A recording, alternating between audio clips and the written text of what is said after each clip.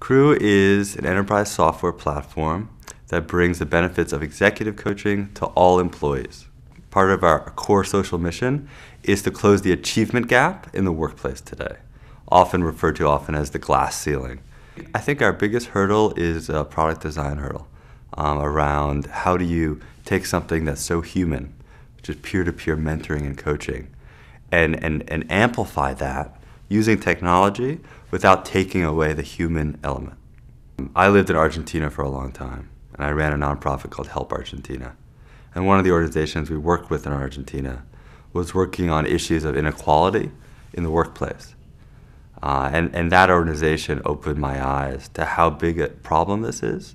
People focus a lot on education as the great equalizer, but the reality is that the achievement gap goes beyond education, youth education, but it goes throughout a lifetime.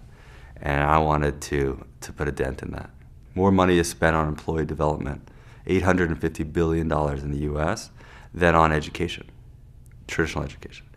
And so people don't see that as an opportunity to grab a hold of and to leverage for good. So I'm trying to open people's eyes to that opportunity. I have a Stanford MBA. I've already ran an organization and scaled it to be the leading online giving marketplace in Argentina, now 10 years running. In 5 years, we're over 100 million in revenues, are our projections.